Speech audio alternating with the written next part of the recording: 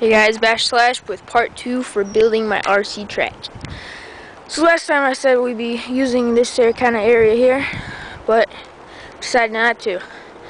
Decided to make a whole new track layout and not use the part for the dirt bike.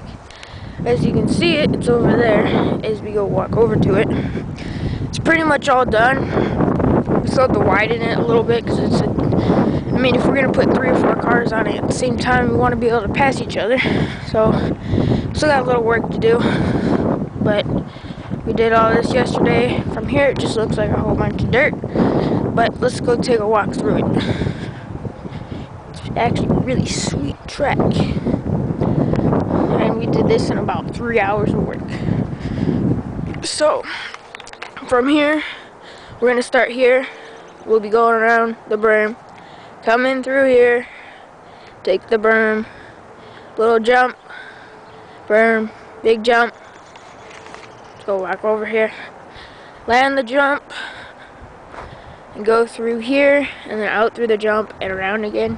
We still have to widen this area here, because as you can see it's a little skinny still, but in this part it is really nice, and it's dug out real nice.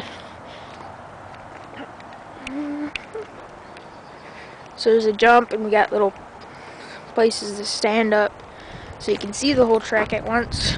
But overall, I think it came out pretty good. Just a little more work done to it. Keep it up. Make sure no grass is growing on it.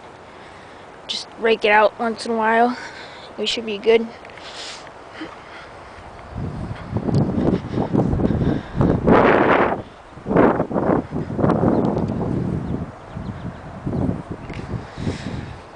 Also, we got these jumps over here we can just play around on, jump whenever. So, leave a comment, tell me what you think, and I'll have one more part to it, and that'll be completely done once we get out here more.